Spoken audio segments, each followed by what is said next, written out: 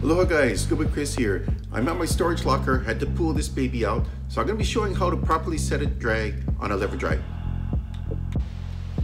This is my Okuma 15.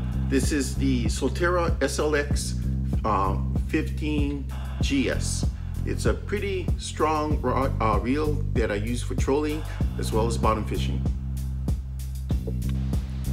Alright, just remember, when you preset your drag, it should be roughly 25 to 30% of the breaking strength of your line. Now, that could differ because mono like this stretches and braid doesn't, so you just have to bear that in mind. Some people will try to get accurate readings. They're going to use a spring scale. Nothing wrong with that. I like to go by feel. I like to pull this out and feel what I'm doing because I've been doing this for years. I know what species I'm targeting and I kind of know the sizes and the areas to go to, and I prefer just going by feel. Okay, how do you set the preset drag on this? Okay, right over here, this is only thing you have to care about is your positioning of the drag set, okay? This is neutral all the way down here. This is at strike, all right? So at strike, you want your pressure to be roughly 25 to 30% of the line breaking strength. Okay, see that? Now it's set, right? So it's pretty well set in there. Okay, you see you want to loosen it up. This is your tension knob here, but you do not turn this while your lever's in strike position. Bring it back down, all the way back down, okay? See, that's set. Bring it all the way back down. Then use your tensioner knob, you turn it counterclockwise, just a little. Bring it back up to strike. Look at that. Now it comes out a lot easier, okay? Now, if you want to set it a little stronger again, same thing. You don't turn your tensioner knob while this is engaged. You bring it back down to neutral, then you turn it to the right, clockwise, all right? Now you just made it a little bit harder. Set it up again.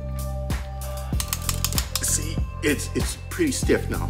So just remember, anytime you change the strength of your strike, you do it from the tensioner knob here. Now, the reason why you don't want to do it when you're engaged up here is because of the drag cam. The drag cam, you could actually snap that on the inside, you could fracture it.